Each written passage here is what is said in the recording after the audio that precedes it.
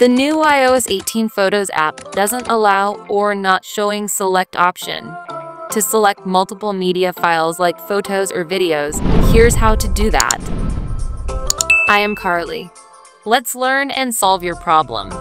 Whenever you open the Photos app on your iPhone or iPad, by default, we can't see the option to select from the top like in earlier iOS.